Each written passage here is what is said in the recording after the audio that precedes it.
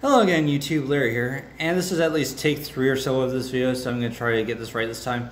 So, in my previous video, I did mention, of course, about the cardstock quality of Double Masters rares and stuff.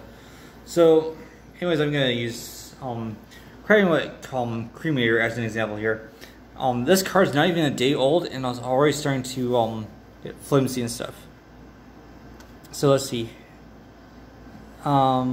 That kind of looks a bit straight on camera, I don't know, I guess, but trust me, it's a little bit curved there. Which angle can I do it? Because like that's not an extremely straight card. Yeah, it does feel kind of flimsy. Yeah, it's not I mean, like that's it. I mean, this card's not even a day old, and already it's got a little bit of a curve to it. So yeah, definitely you want to make sure you put them in sleeves and stuff like that. You know, maybe put them in the binder, them out and stuff like that. Let's see here. Actually, now that I think about it, none of my cards are really all that thin. So yeah.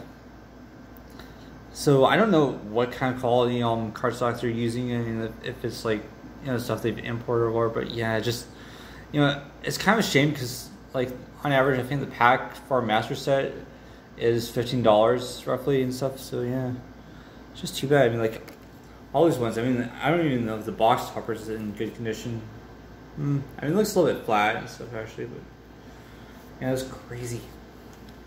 And like even the foils they curve like way too quickly. I think. I'll just take down the sleeve.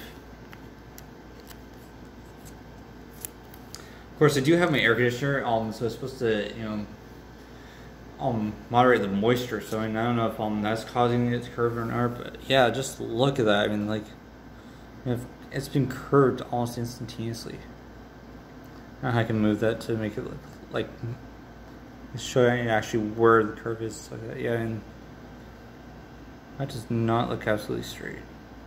Of course, yeah. I mean, foils they do curl a lot quicker than all normal cards, but yeah, I mean, like it's just kind of unacceptable just for like normal cards. Yeah, I mean, there you go again. But yeah, I mean, it's crazy.